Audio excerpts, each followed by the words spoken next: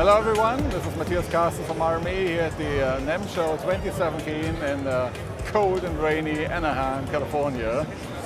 Hot news, differently to the weather, is the new UFX II.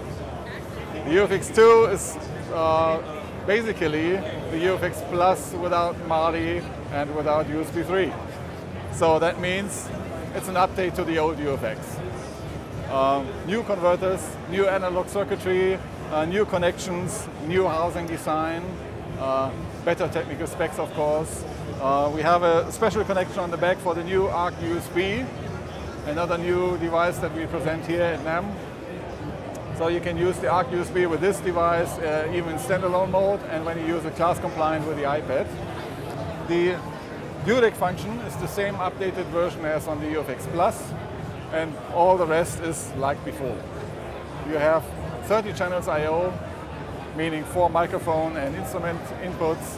You have the rest on the back, total of 12 channels analog I/O. You have 16 channels ADAT, 2 ports I/O, and AS/I/O. So applications for this unit are studio recording, field recording, use it with the iPad, with the Windows computer, with the Mac computer. We have a simple USB 2 interface only, but don't worry. The drivers on the Windows 32 samples work reliably, and we have all the 30 channels in and out with USB 2. This is RME, so it just works.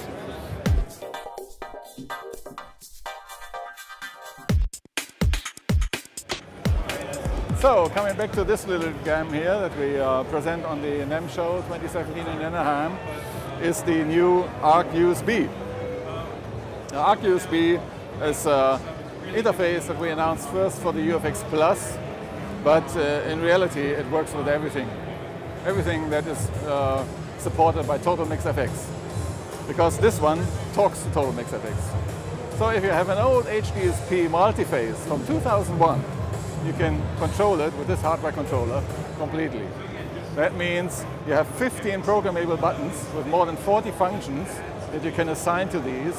You can now just grab your desk to adjust volume for phones, for mains, for whatever, and all the typical studio functions like talkback, speaker B, dim, stuff like that.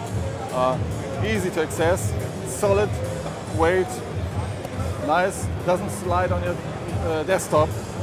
Can be connected to the UFX Plus and UFX II directly, or else you just connect it to your computer. This is a simple USB 1.1 connection, so it's very easy to use, can have long cables and just works. Plug it in, works directly, no configuration, unless you want to exchange all the functions on these buttons, which is easy to do within Total Mix FX.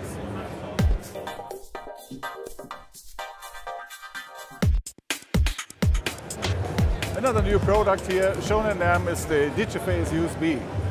So long-time RME customers will remember the Digiface. That was a 3 ADAT I/O interface based on PCI and PCI Express. That is no longer available for 1 or 2 years.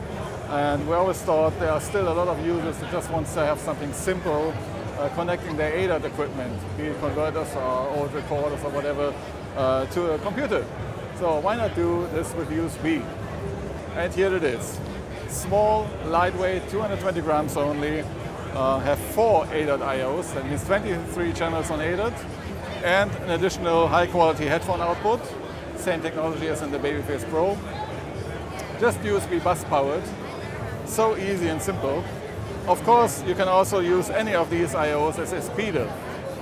So connect 1 or 2 or 3 SPDIF and 1 ADAT, any combination is possible. This one runs on Total Mix FX, but has no FX included, so just the normal Total Mix routing and mixing.